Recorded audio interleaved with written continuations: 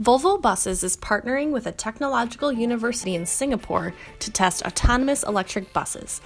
2 all-electric 12-meter Volvo 7900 electric buses will be the basis for the program.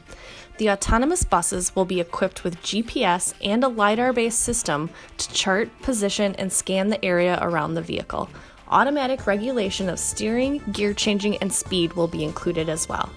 While this will be the Volvo Group's first autonomous application in public transportation, the company has tested autonomous concept vehicles in confined and semi-confined areas such as mines and ports.